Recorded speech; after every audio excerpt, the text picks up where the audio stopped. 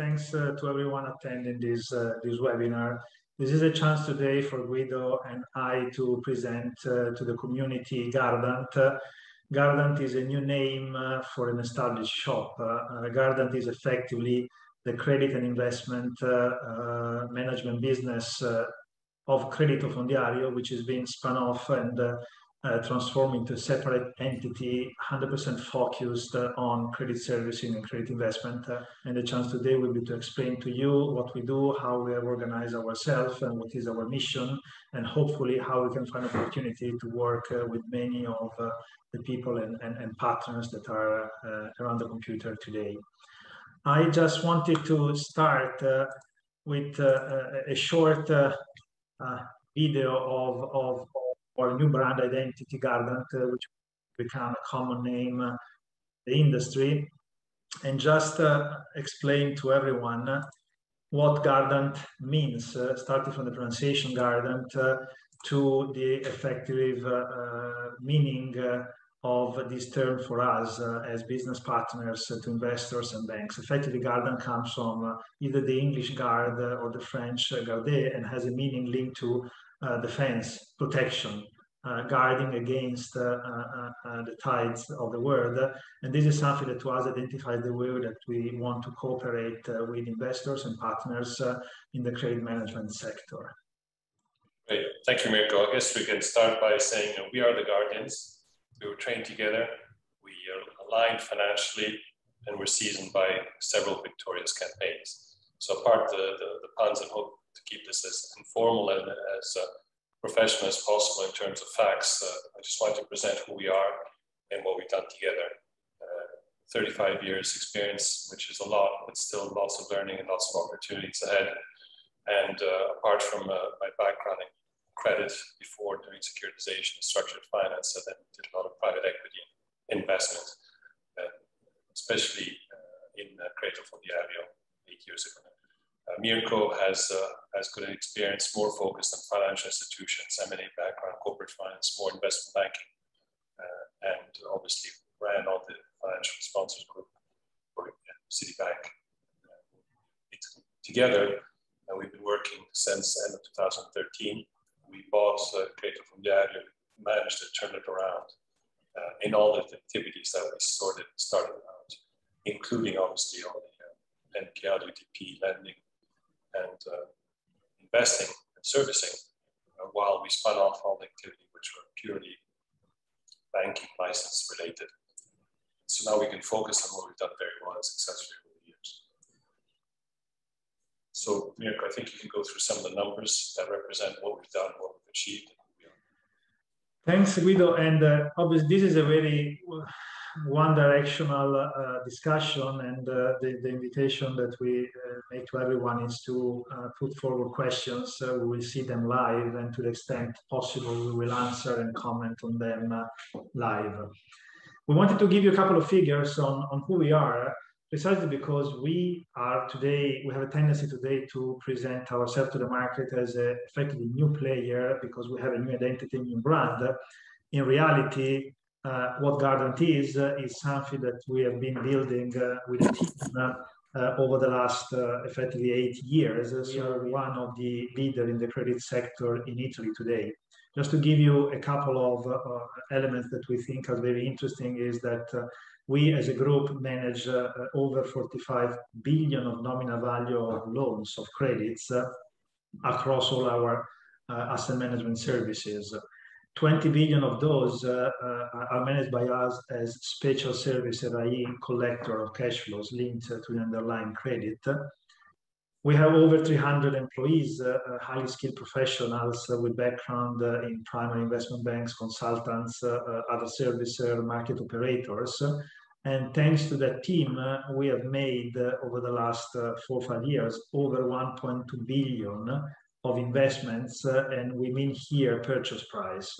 That corresponds to more or less 7-8 billion of investment, mostly secured in the corporate and SME sector for over 1 billion of actual investment on balance sheet with the old heart of Credito Fondiario. The special servicing activity, again, it's one of the largest in Italy. In 2020, in a COVID situation, the team gathered over 600 million of cash out of the portfolios under management, which is an incredible achievement in difficult market conditions and working from a distance. The servicing activity is rated externally by two of the largest rating agencies, Fitch and S&P, and we were actually upgraded by both last year thanks to the advancement in the investment and the infrastructure that we put together. As SPV securitization expert, we have under management over 40 legal vehicles, special purpose vehicles for the purposes of securitization transactions. We are one of the largest in Italy in that field, and we act both for us and for third party. And the other element that is very relevant, having had the opportunity to build an infrastructure effectively from scratch over 70 years, we made the most out of the new technologies without legacy. And we have, for example, 100% of our IT infrastructure in private cloud, which together with other elements that we put in place allowed us to work throughout 2020 effectively with full continuity to the ongoing business without disruption. Thank you, Mirko. I think what we wanted to lay out here is how we're structured. And the reason it's relevant is that beforehand, there was a single company.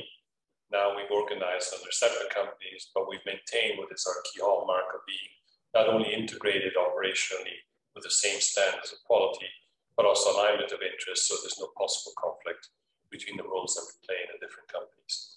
So on the one hand, the Gardant Investor SGR is a registered asset management company. It has already 2 funds under management, and we expect to create more, and are raising constantly fundraising mode to pursue our investments.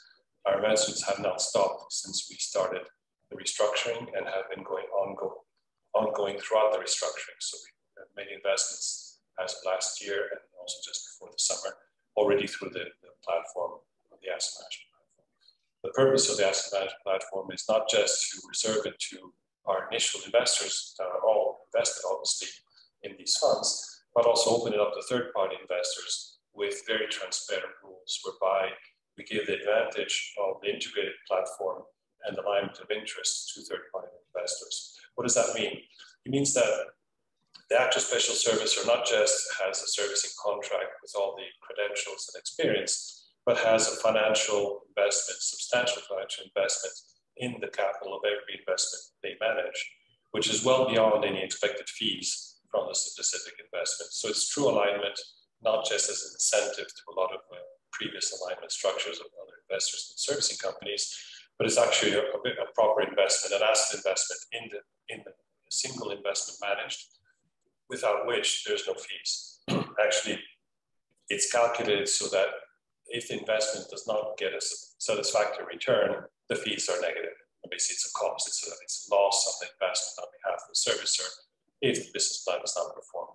And that ensures alignment in a way that does not exist in our view and our experience. We haven't seen it in other transactions, and there's always a good reason for servicers to pretend to be independent and not be aligned. Effectively, our experience over 25 years is that if you don't have a financial alignment with the investor, you don't always work in their interest. So alignment is fundamental, which means that both the master and the special servicer have an interest in the performance of the transactions. What does Master Gardant do? It basically does all the activities a finance company does, so all the new financing, all the new lending, all the credit activity tied to the servicing of credits. And so that we can lend, we can buy, we can restructure loans as flexible as a bank, substantially in the credit area. And we do all the servicing, master servicing under the law 130, which provides for a regulated entity like Master Gardant to provide such activities. Special Gardant is the part of the company that's focused on the servicing of the transactions, and in servicing on all sides. It's not just NPL collections, it's credit management. So we have a credit activity which assesses UTPs and corporates for either new lending or increased lending, where we see a possibility of restructuring the company and bringing it out of UTP or NPL status.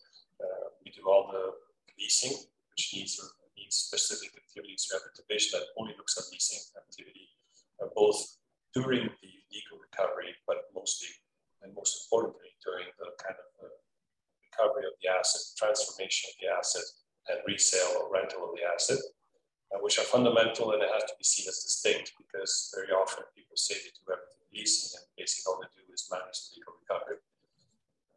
And also tied to all the real estate activity is the RIOCO, which is a substantial support to the recovery strategies, but has to again be implemented with very good care and attention to what you're doing, because the biggest mistake most people do, they say, great, we buy an asset at auction, and only after they buy it, they realize that it's got to be managed, it's got to be serviced, it's got to be restructured, maybe it needs completion. And so we look specifically before we buy assets on how to implement the value creation strategy, and we do that internally. So we have all the professionals to make sure that the site is secure, that the building that needs to be completed is completed according to our criteria, and that the resale value and the resale process is managed through the best possible outcome. So that's something which I wouldn't underestimate, but it's fundamental. The activities of the special and master are integrated, so there's no disincentive, there's no inefficiency. The fact they're structured as different companies is due to legal reasons, but they're effectively the same divisions of the bank previously set up as separate companies. We split out Gardant's Liberty Servicing at the bottom because we have a third-party investor, very good and close partner that we have a joint venture with. The activities of Gardant Special Servicing follows the same rules, same guidelines, same management as the rest of Special Gardant. So there's no distinction between the management of any asset that we manage on behalf of any investor. Obviously, mandates are different and maybe targets are different, but the principles, the verifications, the controls, the incentives are all the same. And so full alignments and performance throughout. One of the things that also distinguishes us is how we're owned. Probably heard, we maintain the ownership as we had it before, which is 87% Elliott. They invested a lot of capital. The 87% is not due to a purchase, but it's due to capital increases over 3 different events. And so that management, initial investors, including Mirko and I, have been diluted over time, but we're still present with the same capital invested at the beginning. Moving on, I take also the opportunity to answer one of the questions that was put forward in the meantime, which is what is the scope of our activity and in which countries and jurisdictions on top of Italy we are active. So the comment is that as a mission, we built up this team and this infrastructure over the last few years in Italy, covering Italian banks and Italian credit management sector. Nico, I don't know if you saw me had a question specific at this point. I just arrived. And, yeah, so I've seen the first question on jurisdictions, and I think the comment here is we were born in Italy because I mean we all have an international background. The top management team of Gardant has an international investment banking type of background, and we decided to move on Italy because there was an opportunity. We thought there was a space to build a team and a company that could prosper in that sector, and this is what we've done. We have been looking with interest over time at neighboring countries. It is something that we, at this stage, have not pursued because we think that Italy continue to represent and will represent over the next few years, and we'll get into that in some of the slides later on, an incredible opportunity for investing. Nico, if I can just add to this specific point, I think one of the key successes we have in Italy is the focus and the experience on the local market. And we would need to see the same focus and experience in other markets before we enter them.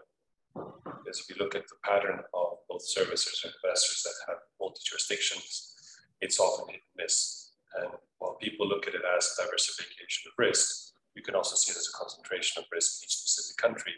And if you don't have satisfactory experience, that impacts disproportionately to the diversification of risk. Absolutely.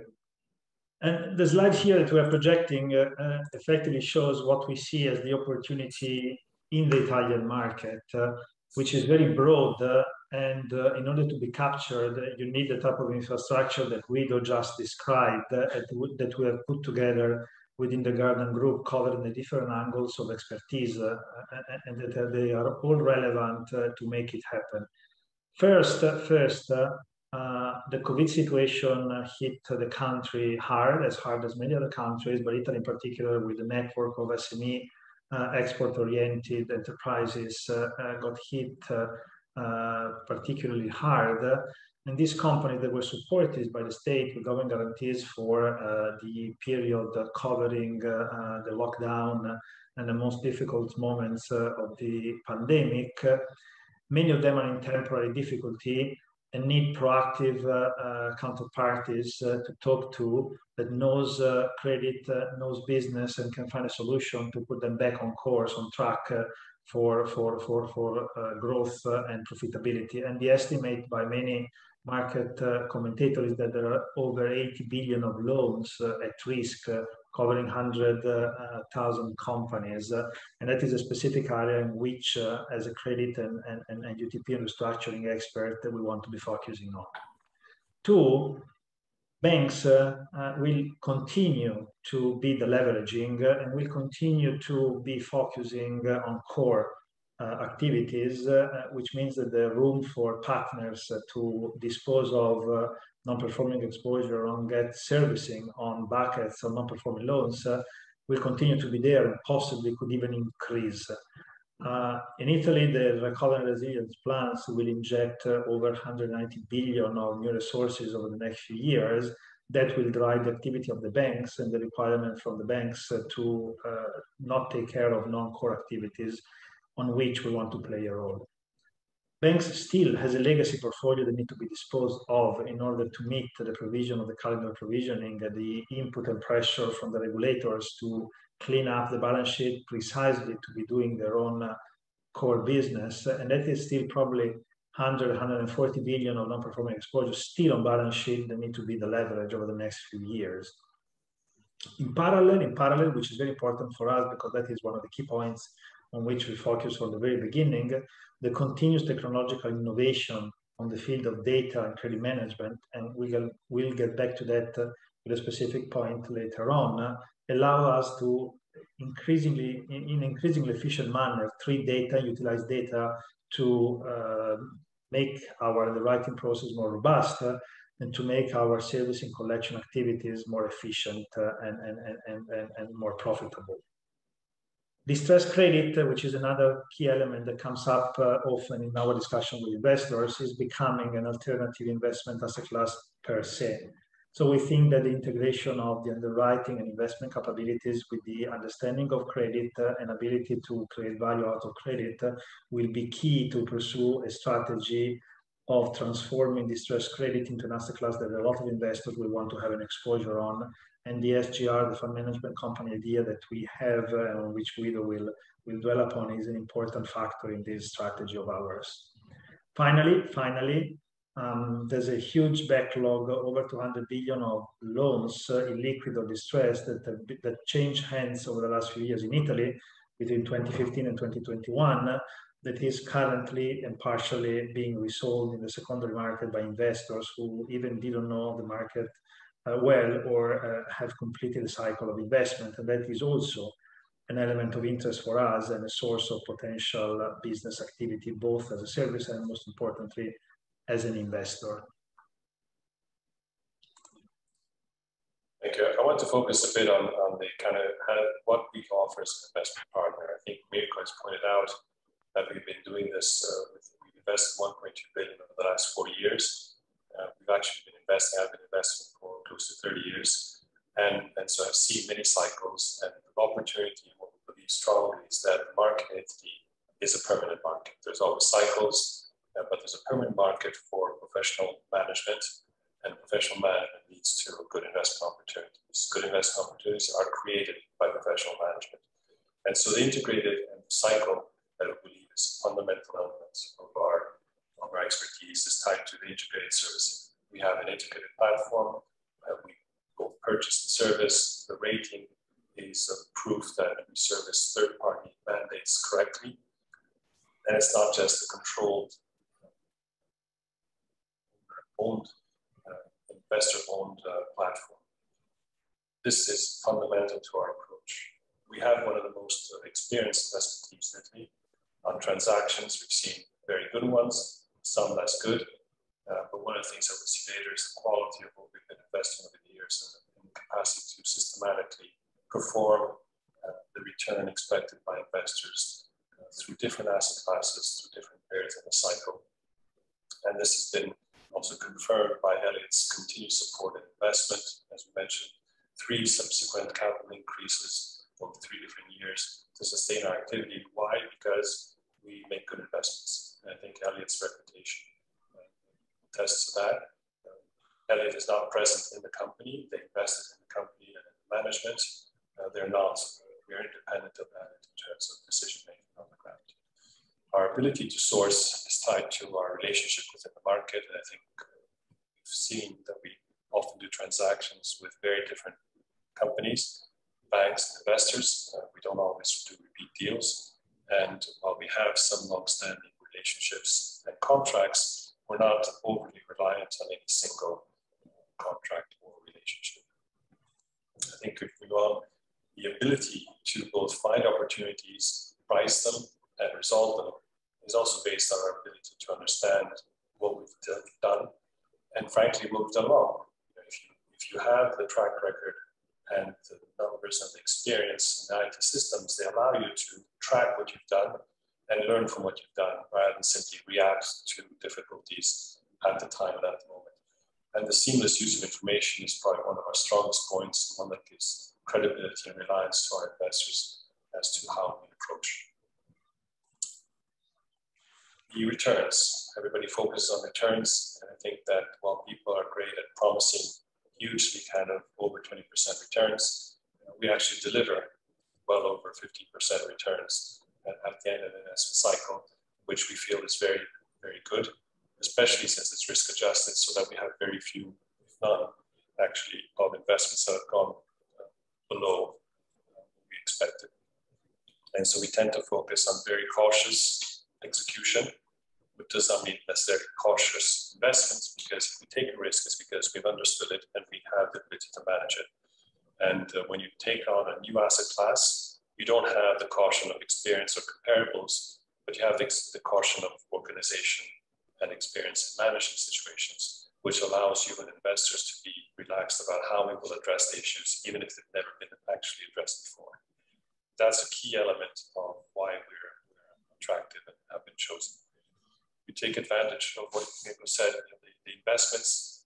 Don't forget that not only people have looking at new investments, new positions, but a lot of things that end up being lost. Lost because nobody looks after them well. The investor has, there's the end of the investment period, is not focused. The servicer may not be focused because he has better things to do and more profitable things to do.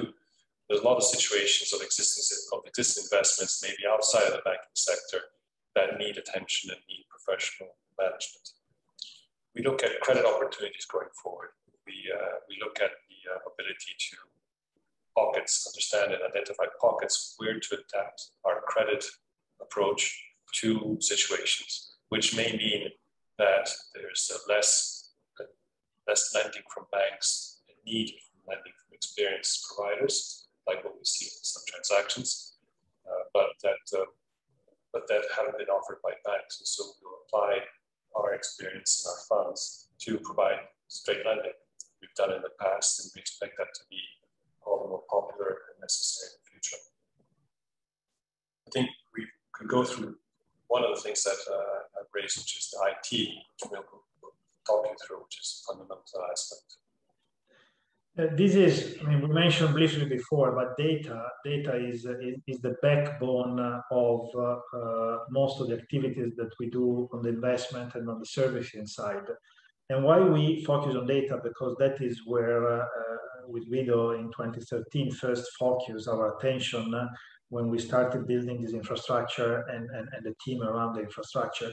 We have different sources of information, and we think that the combination of those sources of information together is something that is very unique to Gardant, to us in the Italian market. And given the characteristics of the Italian market, we think is an incredible value added to add robustness to the work we do. The four sources of information are: one, the master servicing. We said we are one of the largest master servicing in the country. We serve as master, i.e. as administrative operator, 40 billion of outstanding loans. This is over 200K of borrowers, covering over 1 million loans, with 1.5 billion of collections every year. These include collections run by us and also by third parties, which we monitor and of which we have we are able to track the flows and understand the behavior and the dynamics behind the flows. Then we work as a special servicer. Clearly, you have an in-depth knowledge of the underlying activities.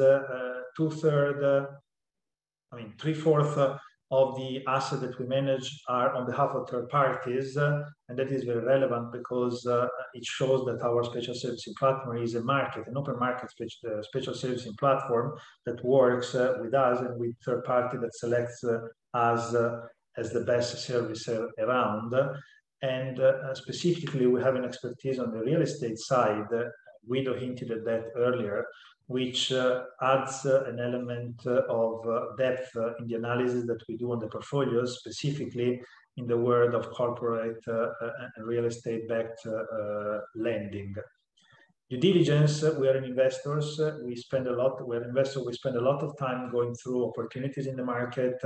Every time we work on a portfolio, we do a thorough analysis. Sometimes we win, sometimes we decide to skip the opportunity, but we keep all the information and all the intelligence that we gather from those analyses. We've actually made more than 25,000 individual BPs over the last few years, over 20,000 valuations. We looked at over 50 billion of nominal value of loans. And that is a wealth of information that we continue to rely on and we work and we interpolate. And then we have the portfolio analytics tool, which is everything around the ability to understand all the data that we gather, understand behaviors, apply advanced data analytics to those numbers. And this help us forecast, help us define business plan for investment, and help us focus the special servicing activity where it matters most. And all of these seamlessly flow into our proprietary data warehouse, where all information is stored. All the systems are connected one to the other.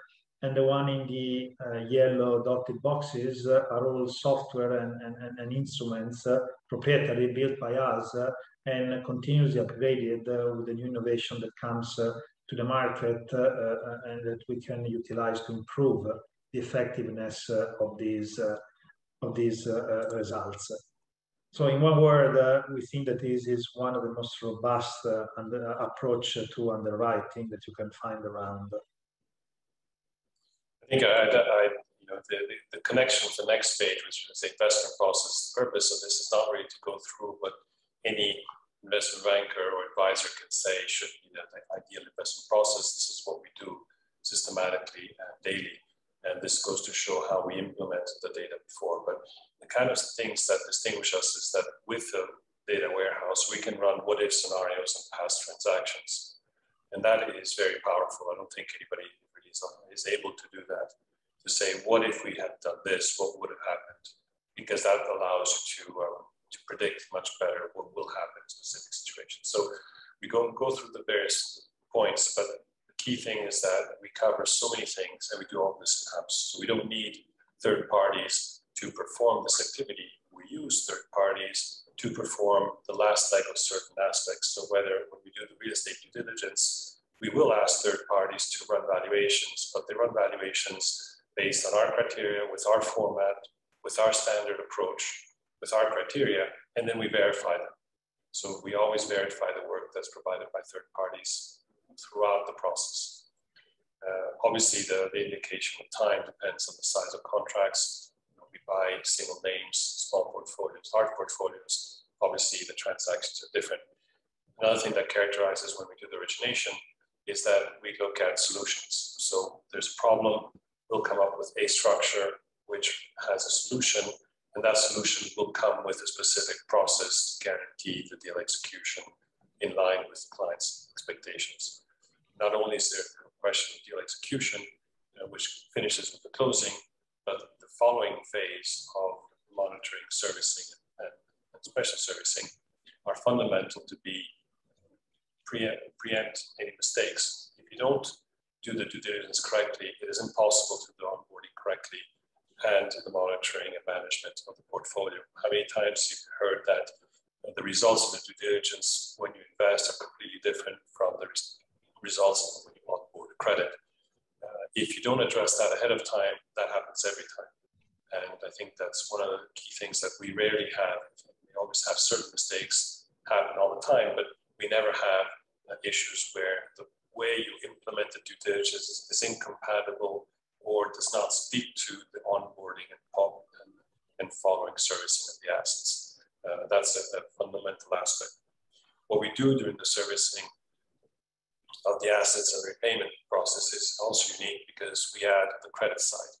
We always look at what is the opportunity in every transaction, where can it end up, what needs to be done in order to make it better, whether it's finishing an unbuilt building, whether it's financing investments, whether it's encouraging the company to merge or to sell out, and encouraging it with a loan maybe or some temporary finance. We look at all situations from a credit point of view, which allows us to then look at developments in real estate or more private equity type investments. Apart from the specific investment process, we look at, we might be repeating some of what we said before, but we want to focus the attention of all the people today on the fact that we have an integrated system.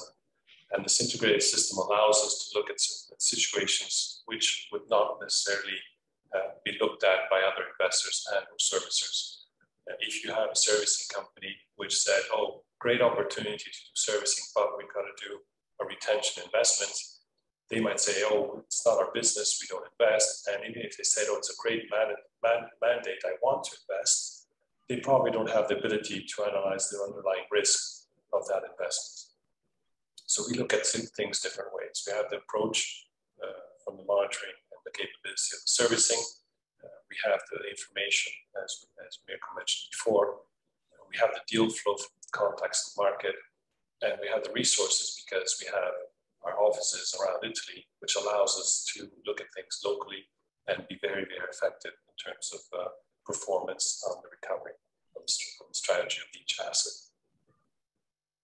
I think that if I can interject, what really differentiates our approach is that we've built a critical mass of activities and operations that allow us to effectively have in-house everything that is required to perform the investment process and the after-investment management of the activities with the ability, thanks to our infrastructure, to utilize third party when and if required on niche activities, but everything is internalized and it is under our control, which is very relevant for being able to control the entire cycle of investment. Exactly, and as you know, Italy is a market which is peculiar. It has great opportunities, but challenges, and our ability to be able to be effective without being huge. We don't need tens of billions of new business in order to maintain this infrastructure. But we think, the most effective infrastructure allows us to look at medium-sized transactions, wait and see for certain investments, for the best investments. And so we have an approach which allows us to create synergies and to create alignment of interest. We have a contractual relationship between the companies to protect third-party investors from any potential conflict. We have strict rules to protect investors within the fund management company and the fund itself. So we think we're best in class, basically.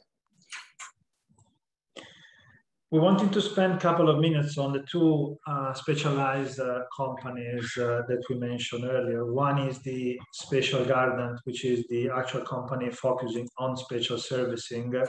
We briefly mentioned before, we manage 20 billion of assets under management, over 1 billion are UTPs. The most relevant element here is that we started servicing UTPs back in 2016. So we're probably the first of the Italian servicer that started managing UTPs, and we have already completed a cycle of management for 5 years with very satisfactory results. So that is an angle that we continue to invest on and that we present to partners and investors because we really believe that there is a lot of value that can be extracted with a focused strategy in the corporate and SME UTP, i.e. reperforming businesses. We manage over 30 portfolios, 60,000 borrowers across effectively also performing as primary servicer in specific instances, for example, mortgages, NPL UTPs across corporate and SME, banking and leasing, and retail mortgages with a view of reperforming with a reperforming angle. In terms of abilities, we can manage multiple portfolios, and the objective is always with investment hub to maximize the value to be extracted from an investment portfolio from the beginning to the end of the cycle. We mentioned already we work a lot for third parties, and this is an element of robustness and protection to investors that we are utilizing the best people to recover the portfolios. We have been selected in auction processes as servicer of GACS transactions, and that is another element of our ability to be in the market. We are rated, we mentioned. We have the proprietary data system. In terms of collections, we are in the top 3 in Italy for cash collections in the year. And 2 very, very relevant ancillary elements which becomes core to implement the strategies are our ability to focus on real estate services and the ability to apply real estate know-how and strategies to the recovery of the collateral of credit. We manage today 7 REOCO companies in the context of different securitizations, and we're probably the largest player in that sub-sector.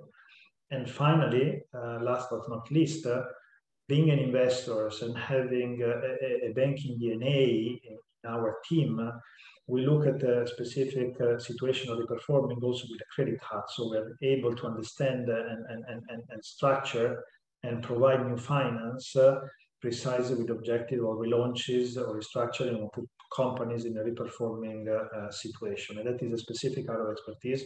We have a team focusing on that, and this is a really value-added element to our recovery strategy. If I can add to the last point, Mirko, I think the REOCO, we're the first people that structured the REOCO within a rated securitization and implemented them. And I think that goes to also proof of the integration, because we have a dedicated capital markets team that does structuring, has done arrangement of transaction, and has the ability to look within the documentation of existing transaction or create new transactions, which will be both compliant with investor expectations, market standards, and the best possible performance of the underlying investment, which is also the motivation why we've beefed up our ability to lend and to look at credit creatively, because it adds value. No, absolutely. Master Gardant, the twin company, its focus is on the master servicing and securitization services. We cover for third party the entire array of the value chain for securitization, from the structuring of the vehicles, the setup of the SPV, REOCO, setup and management, in the capital markets angle.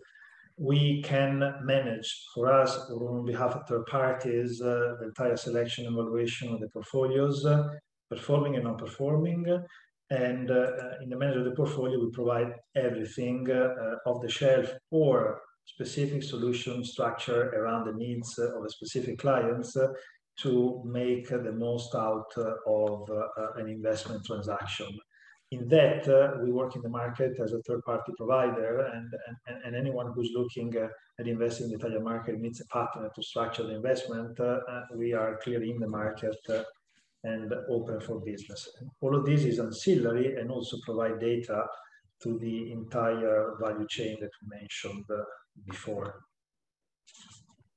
I think to end our presentation, to hopefully some room for questions, just want to sum up what the opportunity is we see in Italy. It's not just been the most active market since 2014 around Europe. We feel that historical market will lead to kind of phase 2 and phase 3 investments or opportunities, keep in mind that most average life of most legal recovery procedures are well over 6 years, which means that there's often a time for different types of intervention, investments, or restructuring, both at the holding company of the whole investment or line by line. And we see these opportunities come up daily.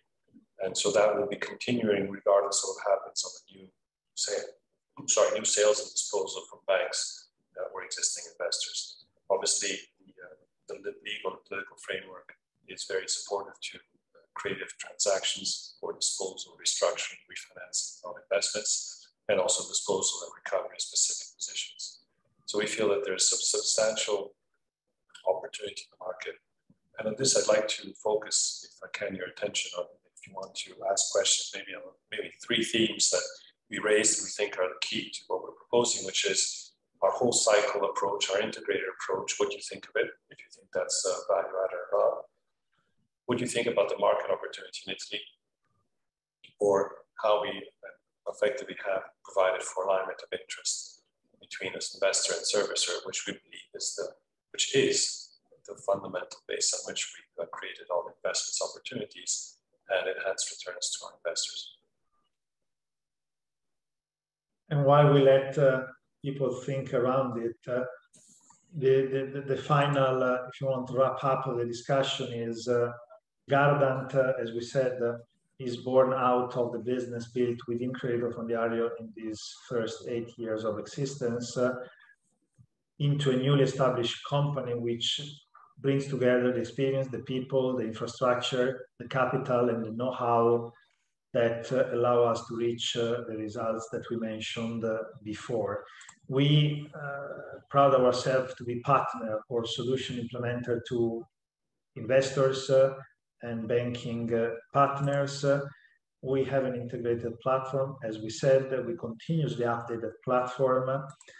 We try and bring to this business a sustainable approach in the way that we manage clients, in the way that we solve situations, in the way that we address plans for restructuring and reperforming of underlying companies. Very importantly, we have a long-term strategy in Italy. We are an Italian player based in Italy with an Italian focus and a long-term approach where we want to continue to strengthen our position and increase our market shares over the long run. Data analytics is one of the pillars of the way we do things. We try to use all the information that we gather from our experience and from internal sources and utilize those to improve both our investment and our servicing activities. And again, last but not least, we think we are forcing the economy to drive the recovery of the productivity in Italy. We think we are able to move resources and scarce capital to companies that have a chance of reperforming and getting back to a sustainable growth pattern. So this is what we are, and this is what we tell everyday people that we interact with. And we think it is a distinctive factors of ours. I don't know if there are any sort of other... I see one here. Given Gardant's expertise, what is your view on Italian NPLs, UTP market outlook? Does Gardant see a strong deal pipeline over the next 12 months, given the potential wave of NPLs post-COVID?